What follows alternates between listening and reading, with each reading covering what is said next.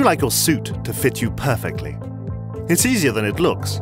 All you have to do is give us the right measurements. We'll show you how to do it. Let's start with the coat. First of all, measure your height from the top of your head down to the floor. Next is the chest girth. No need to hold your breath, just relax and breathe normally.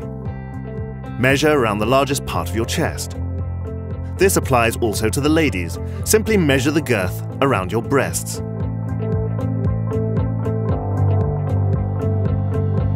Moving on to the waist. First, measure the narrowest part of your body, just above the hip bones.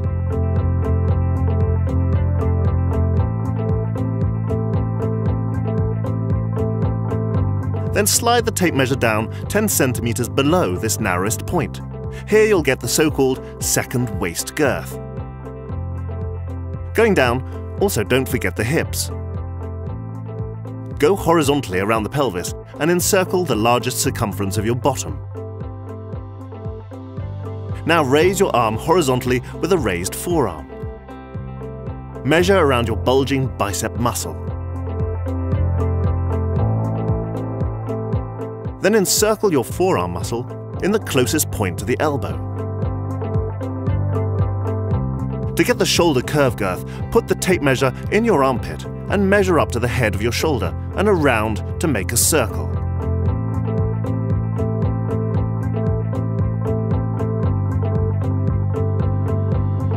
To get the width of your shoulder, measure the distance between your neck muscle's start and the end of your shoulder. This point can be found on an imaginary line coming up alongside your arm.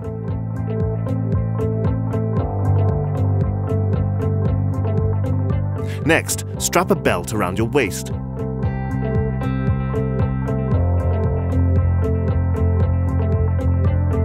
By measuring it from the big bone at the base of your neck down to the belt, you'll get the back length. If you continue this measure down along your arm with a clenched fist, you will determine the total admissible coat length. Hold still, only 3 more steps. Now you need the total width of your shoulders. Remember that point on that imaginary line? Good. Now imagine that on both of your shoulders and measure the distance in between. Are you right-handed? Okay, in order to get the forearm length, raise your left arm to 90 degrees, then bend your fist around and touch the middle of your chest. Measure from the base of your wrist to the point of the elbow. Keep your left arm upraised a little longer. The last step is the distance from the tip of your elbow to the middle of your back. If you're left-handed, just do the same last 2 steps, but the other way around. Great! Now you have all you need for a fitting coat. Let's move to the trousers. Since we already took the waist girth and hip girth in the beginning, there is no need to do it again.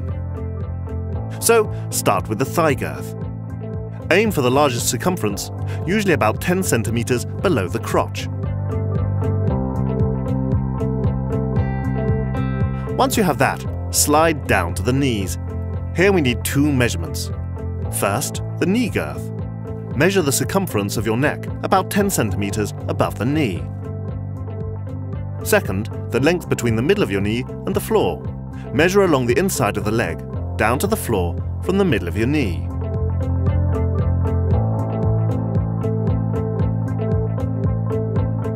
Now use any sort of tube or a folded magazine to determine where your crotch is.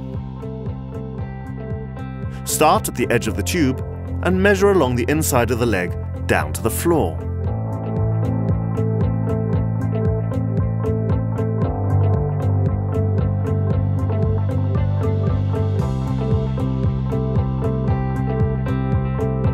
Start the measurement on the bottom edge of the belt. Then go down along the crotch, around and up to the back, again to the bottom edge in the middle of the belt.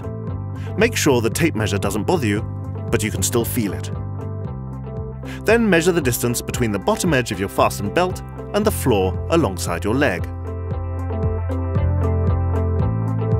There you go. All set. Now send us all the measurements and we'll make you the outfit that really fits.